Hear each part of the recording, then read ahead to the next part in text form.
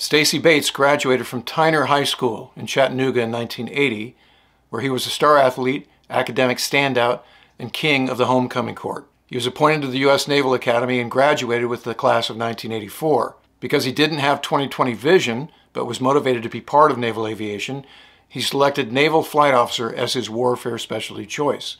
Stacy earned his NFO wings in October of 1985 and began his training as a radar intercept officer in the F-14 Tomcat with VF-124, which was the F-14 training squadron at NES Miramar. Upon completion of the syllabus at VF-124, Stacy reported to the aardvarks of VF-114. Towards the end of his tour in VF-114, it came time to consider follow-on orders, and the Navy had just published a message looking for candidates to apply for the NFO to pilot transition program. This was specifically for naval flight officers in the S3, EA-6B, A-6, and F-14 communities. So Stacy, now known by his call sign Sprout, applied for the program, and because his record was very good, he was accepted. So he left VF-114 and returned to Pensacola, this time for pilot training. The NFO to pilot transition program, more affectionately known as the retread program, was created because the Navy was losing a lot of pilots to the airlines in those years. The idea was that because NFOs have familiarity with their various aircraft and the general carrier environment as a function of serving an entire tour, that they would show up with an aptitude and an attitude that would make pilot training very streamlined, thereby saving the Navy time and money and providing a stopgap to this pilot retention problem that was going on. The results ultimately were mixed. There are success stories. My first pilot in VF-32 was a retread, a guy named Rex Orr. I know other Tomcat pilots like Dave Van Lett, who went on to be a 3-star. He's definitely a success story, and there are a number of others. One of my Patreon patrons, Lieutenant Commander Sparky Sparks, started his Navy career as a prowler ECMO. And as he describes it, he had both an advantage and in some cases being a retread was a disadvantage, particularly with some of the instructors who were from the single seat community. Another general issue with retreads was they would be senior officers but junior pilots. So they would show up to the squadron as either a very senior lieutenant or a very junior lieutenant commander. Depending on how quickly they got on the step, they may or may not leave that first tour as a flight lead or a mission commander, the other things that you need to do to stay on track. So results were mixed for these retreads in terms of professional trajectory. In Sparky's case, he left that first A6 tour as a pilot. He was a flight lead, he was a mission commander, but he wound up going back to the prowler community, and for his final tour, he wound up actually participating in Desert Storm. But ultimately, in Sparky's case, even though he had 1,000 hours as an EA-6B ECMO, 1,000 hours as an intruder pilot, and 1,000 hours as a prowler pilot, his timing didn't work out, so he didn't screen for squadron command and wound up retiring as a lieutenant commander. So no complaints from Sparky. He had a fantastic career, but as a function of this NFO to pilot transition, he was limited in what he was able to do on active duty. Now, in Stacy Bates's case, the final report stated that he had been a weak student in pilot training, exhibiting difficulty in scanning cockpit instruments and committing numerous procedural mistakes. So let's note at this point that another part of the retread program was it was assumed that regardless of how you performed in pilot training, you were going to go back to the community you came from. So this was different than flight students who were going through pilot training without any fleet experience. That was very much a merit system. Occasionally there was what we call a quality spread, where number 3 would wind up going to Tomcats, but generally aircraft, particularly aircraft that were a challenge to fly, like the Tomcat and the Prowler, were a function of how well you did in flight school. That wasn't the case for retreads.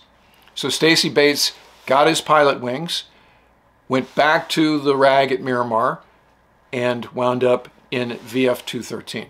His first pilot deployment with the squadron was aboard the USS Abraham Lincoln, where they cruised to the Persian Gulf and participated in Operation Southern Watch, which was the patrolling of the no-fly zone south of the 33rd parallel over Iraq. As he had been during his tour in the aardvarks as a Rio, he was regarded as a very good naval officer, very focused on being the best tactician he could be, on knowing everything he could know. He studied tactics and procedures and aircraft systems very hard, and remained somebody who's very concerned about physical fitness and nutrition. He was a good enough aviator and officer to be selected to be the squadron's pilot to go to Top Gun during the turnaround between deployments. And that's no minor accomplishment. So he successfully completed the Top Gun curriculum and got back to the squadron in time for the second deployment. Now, by this time, it's 1994, and VF-213 starts to have some problems, starting with the mishap involving Carroll, who was one of the first female pilots attached to a seagoing F-14 squadron.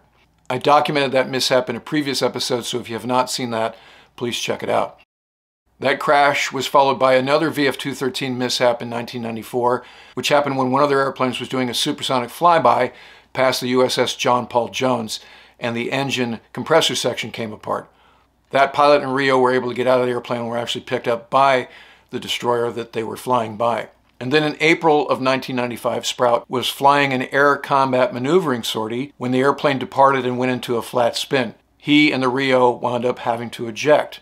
The subsequent mishap investigation and associated FNAB, which is Field Naval Aviators Evaluation Board, that every pilot goes through after that kind of mishap, ruled that he was not at fault and he was returned to a flight status. The squadron executive officer, who was a Rio, flew with him for 5 back-in-the-saddle sorties and ruled that he was good to go.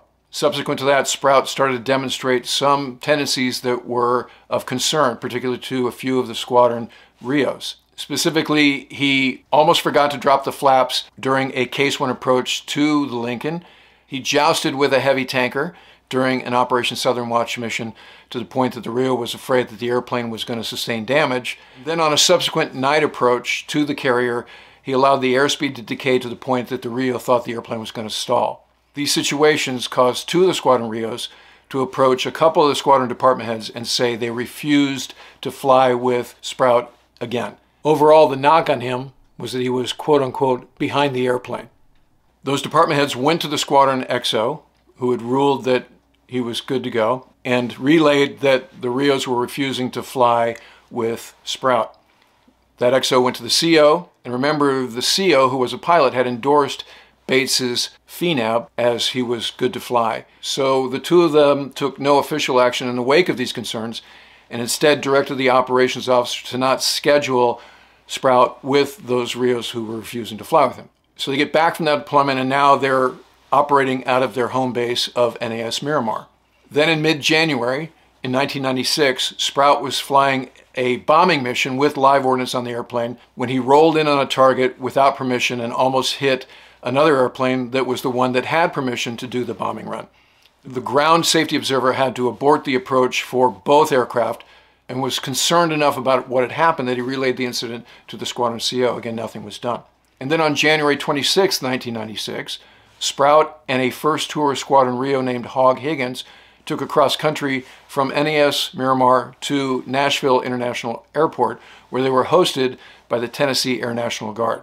Sprout wanted to go to Nashville because his family lived nearby, as they had when he was in high school in Chattanooga, so he'd be able to spend some time with his parents. On January 29, 1996, Sprout and Hawg planned to return to Miramar from Nashville and do a couple of low-level training missions along the way. This picture of Sprout and his parents was taken on that day. Now, for the specifics of the mishap, I'm referencing the testimony of Captain Dale Snort Snodgrass, who viewers of the channel will remember was a legendary fighter pilot who died a few months ago in a private airplane crash. Snort was the fighter wing commander at this time. So like every flight, particularly every cross-country, Sprout and Hawg had to file a DD-175 with base operations that indicated what their route of flight was going to be. Additionally, Sprout asked if he could do an unrestricted climb, which gave him permission to do a high-performance takeoff. He was granted that permission. So one can assume that Hawg, the Rio, was okay with that request. So meanwhile, Sprout's parents had positioned themselves at a restaurant that had a great view of the runway. All right, let's go to the training aids. Airplane taking off towards the west. Gets to the end of the runway, starts the takeoff roll, goes to full afterburner. At about 150 knots, rotates. breaks the deck, goes to level flight for a low transition. Gear up, flaps up, travels about 6,000 more feet down the runway, and then pulls 3.5 Gs to 50 degrees nose high. Enters the clouds at about 2,000 feet. Certainly the crew anticipated, based on their weather forecast, that they would break out of the clouds at around 7,000 feet. However, they never break out of the clouds, or they didn't stay at this attitude long enough to break out at 7,000 feet. So somewhere between going into the clouds and 5,000 feet, the airplane comes out of afterburner. Bates bunts the airplane into a 80 degrees nose down position. Mishap investigators believe that he had vertigo and his inner ear was telling him that he was actually in a climb.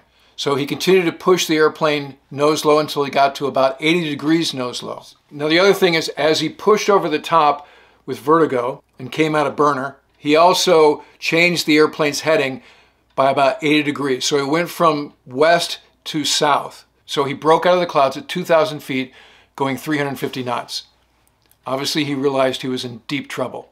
He immediately pulled the stick full aft, putting 8.5 Gs on the airplane. Investigators believe that G-force caused the Rio, Hawg Higgins, to experience G-induced loss of consciousness, and he passed out. Bates managed to get the airplane slightly nose high, but he was still descending at a rate of 10,000 feet per minute when he hit a house 2.5 miles south of the airport.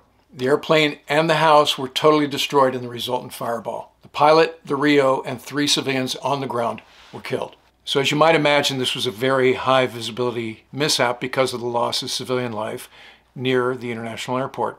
There was intense media scrutiny, and as a result of that, there was congressional oversight. So the immediate steps that the Chief of Naval Operations took at that time was to cancel the NFO to pilot transition program. There were 11 aviators in the program who were allowed to continue, but no others followed them.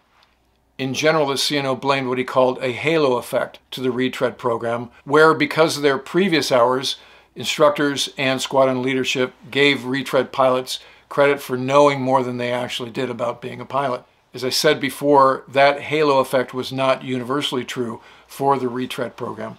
There were a number of retreads who went on to fantastic careers as pilots. In fact, in several cases, they went on to flag rank. And as far as the decisions that were made about Stacy Bates during his time in VF-213, I turn to what Snort said when asked a question by one of the lawmakers whether he should have continued flying after his FNAP. So Snort says, "I think this individual was a very, very good officer, was a great human being, and was a great asset to the squadron. But he was a fairly senior officer, but a fairly junior pilot." Again, that was one of the liabilities of the retread program. His performance as a pilot was, though adequate, never much above average, and he worked very hard at what he did. As you go through as a commanding officer or an operations officer or a wing commander, it's a balancing act, just like a football team or a baseball team. Occasionally we find pilots, we've all done it, that make certain procedural errors, they will make some airmanship errors, and they will make some tactical errors. And it is a question of picking those errors and then training them and keeping them going along. It's very difficult to say, we should have stopped this individual to fly. And I cannot really say it because I did not know him personally. But there are indicators back there that say, at least in that one accident, his first accident, the flat spin, the FNAP process did not look into his background quite as far as it probably should have. But in his particular mentality, to get back to this accident, was one where he was very exceptionally meticulous in his pre-flight planning, and this particular departure was out of sync with his normal way of doing business. He was known to give extensive briefs and then go fly the mission exactly as briefed. No one could ever recollect him attempting any kind of hot dog maneuver or any kind of air show type of departure, or even requesting an unrestricted departure. So this was kind of out of the ordinary. And that unpredictability is what makes it impossible to judge the acts of anyone in this case. However, the commanding officer of VF-213 was relieved because of a lack of confidence due to this mishap and a number of other things that had happened in the previous months. Another Black Lion CO wrote a tribute article to Stacy Bates in Proceedings magazine that says, "In carrier aviation, there are natural aviators and there are those who must work extremely hard to become as good as they can be. Often, the natural aviators are not the best ones. They work less hard than the less gifted ones to reach the same goals. Stacy worked tirelessly to establish himself among the very best through strict attention to established procedures and rules. He was not a maverick. He was simply a young man trying to be the best in a highly competitive community that scrutinizes each member every day and seldom lets its pilots rest on their laurels. And as the final thought, here's what Representative Ike Skelton said at the closing of this hearing. I would like to express my deepest sympathies to the families of Elmer and Ada Newsom, Ewing Ware, those were the civilians killed on the ground, Navy Lieutenant Commander Stacy Bates, and Lieutenant Graham Higgins. Should also note that Sprout left a wife and a baby daughter, and that Hawg left a wife. It is in their memory that I will work with the military and the Federal Aviation Administration to be sure tragedies like this one do not happen again. And it is in their memory that this episode is presented here. All right, that'll do it for this episode. I look forward to talking to you again soon.